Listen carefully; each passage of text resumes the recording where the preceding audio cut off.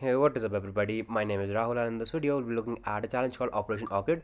Now the description says that download the image file and find the flag. Now let's just what we'll be doing is right clicking on it, clicking on copied link, and let's just wget it. Now what I've done is I've already downloaded it. So when you download this file you'll get a .gz file. So what you'll be doing is gunzip followed by the name of the image, which is this, and then hitting enter. Now what you'll be left with is this disk image disk.flag.img. Now if I have to type in file disk, you'll see that this is a boot sector file. So what can we do here? Now there are a couple of options that you have. You can use fdisk or mmlm. So what I'll be doing is I'll be using mmls disk image disk file flag.img. Now what this will do is this will list out the partitions. Now what we'll be doing is we'll be going through each one of these partitions and trying to figure out which one contains the flag. Now I don't want to make this lengthy, so the process will be the same. So what I'll be doing is I'll be straight away going to the one that has got the flag. So how do we do it? First let me just see if I have made a folder. As you can see, I have made a temporary folder called foo in the temp directory. Now what I'll be doing is I'll be mounting a partition onto it. So what can you do and how can you do it? So this is the process that I'll be doing for this one. You can straight away also, to learn this process, also do for this one and this one as well. So let's just start.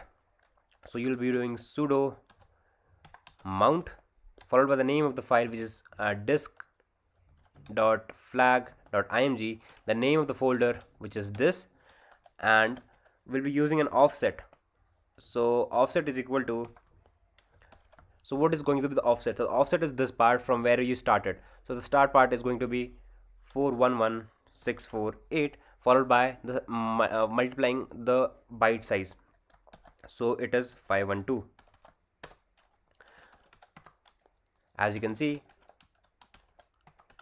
we have already mounted it. So let's just see. Let's sudo su.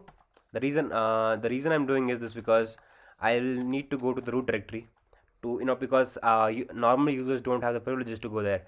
So now we are in the root directory of the file of the mounted disk. So I don't think that decrypt.ttx was there. Might have been an issue. So previously, because I mounted it a while ago. So let's just cat the hash history. You will see that the user is creating a flag.